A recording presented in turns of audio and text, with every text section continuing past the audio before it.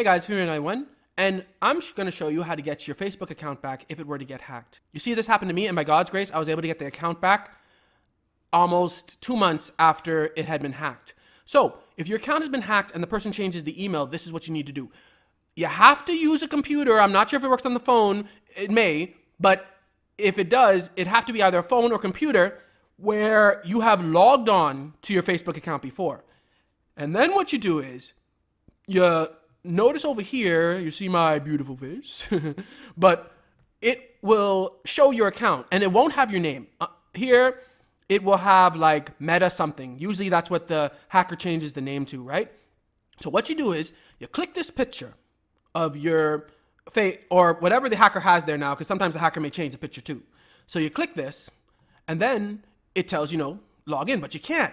So you go to forgot password and then you'll notice this is not your email, because usually the hacker has changed the email.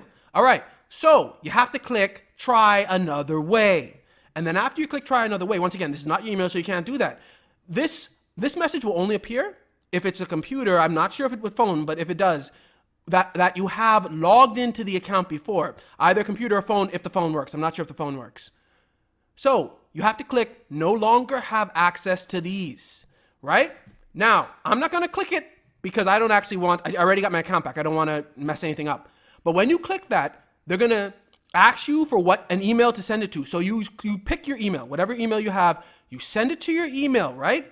And then after sending it to your email, you have to prove your identity by, I did my passport. I sent Facebook my passport, but it may work with the driver's license. I don't know.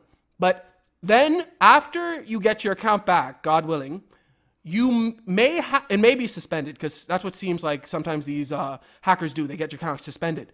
So to get it unsuspended, you have to go through the process basically of showing them your ID again. That's all. I had to just send them my passport again.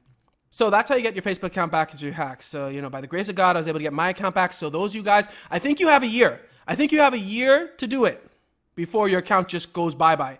So if you have had your Facebook account hacked and you haven't figured out how to get it back, maybe this can help you. I mean, it worked for me, so maybe it worked for you. Thank you for watching. Remember, like, share, and subscribe, and may God bless you all.